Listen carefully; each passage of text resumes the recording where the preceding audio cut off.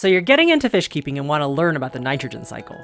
Keep watching as I explain it in really easy terms and how aquarium plants can play an important role. Hi, I'm a gamer's wife, and when I first got into aquariums, I quickly started hearing about the nitrogen cycle.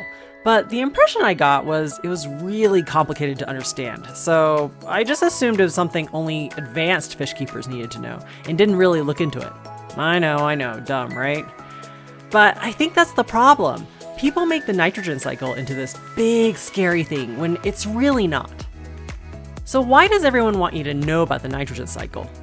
Basically, it helps explain new tank syndrome, which is when first-time fish keepers go to the pet store, get a tank and their fish on the same day, set everything up according to the instructions on the kit, and then don't understand why their new fish are dying. Okay, we want to avoid that, so let's learn about the nitrogen cycle. Now my goal here is to explain everything as simply as possible.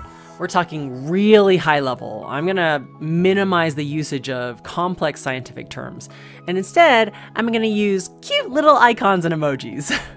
However, one thing I do want to add in is the effect of live aquarium plants, which I think is often missing from most nitrogen cycle explanations.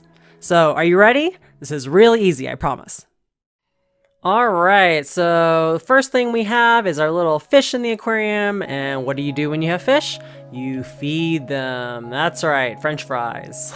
Just kidding, that was the only emoji I could find that seemed to make sense.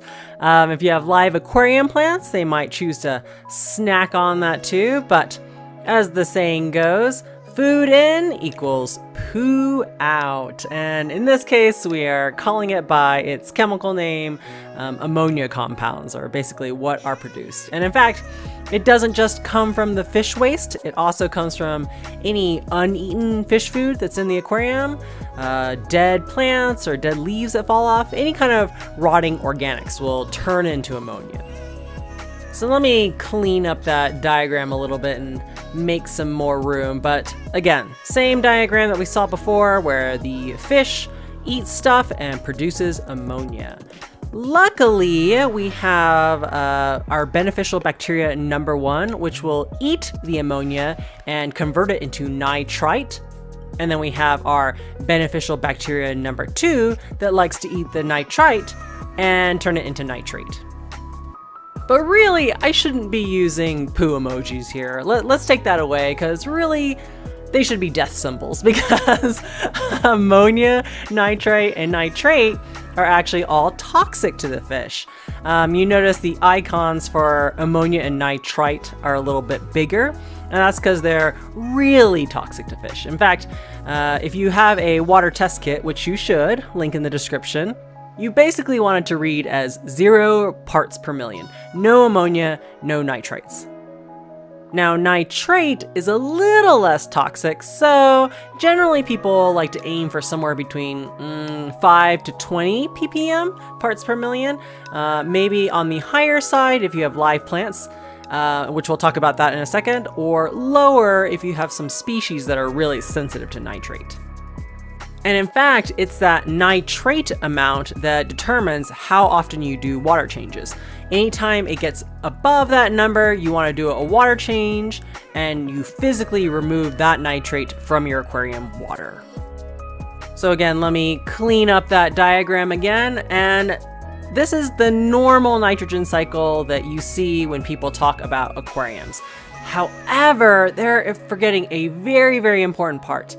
Live plants. Now, in the beginning, we said that any dying plant material can turn it into ammonia, which is true. But a lot of people neglect to talk about the effect it has on taking in ammonia. Plants will consume ammonia, and then in return, they use it as nutrients to build more leaves. And in fact, it's not only ammonia, but it's the nitrogen compounds as well. Nitrite is a little bit up in the air whether it works or not, but nitrate definitely it'll upkeep that. And this information is from Diana Wallstad, who is a microbiologist, wrote a very famous book on planted tanks. In fact, according to Diana Wallstad, live aquarium plants can intake these toxic compounds even more effectively than beneficial bacteria. That's why there's people like Lucas from LR Brett's Aquatics, who has, 200 to 300 fish tanks at this point, and he hardly runs any filtration because it's mostly lots and lots of live aquarium plants in each of the aquariums, soaking up those ammonia, nitrite, and nitrate compounds from the water. Another example I can think of is Ocean's Aquarium, which is a fish store that, again, relies heavily on live aquarium plants to keep that water clean. And in fact, the store owner, Justin, doesn't even do water changes. Maybe the occasional top off if there's evaporation, but no filtration other than the aquarium plants. Crazy! Now, if you think you're ready to dive deeper into the nitrogen cycle, you'll want to check out Primetime Aquatics video over here. Jason is a college professor in microbiology, so he'll give you the more advanced scientific explanation you're looking for. And also, as an FYI, I won't have a video next week because I'll be at Aquashella, so take time to enjoy your aquariums, and I'll see you in the next video.